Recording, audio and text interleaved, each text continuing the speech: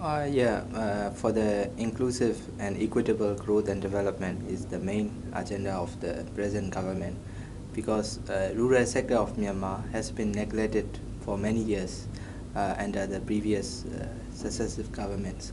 So the main focus is the rural economy and rural sector development. So when we consider rural sector, there are two major areas. The first area is rural sector in lowland, and the second area is rural sector in highland, which is related with ethnic groups. So at one side, the area in highland rural sector, those are resource rich area.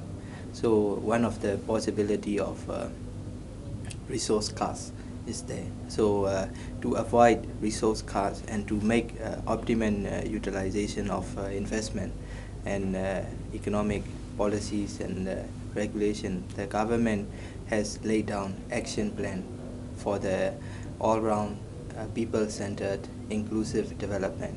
So that is, of course, development process is multidimensional. It is related to living standard, is related to healthcare, sanitation, and all that. So activities are very challenging. And Myanmar is also a very new country, newly democratic setup. So I mean, the status of Myanmar and the political apparatus is still very weak. So we need a lot of international ODA aids and loans to be channeled towards rural development in Myanmar, to make effective use of those loans and ODA in the interest of nation, particularly in the interest of rural development.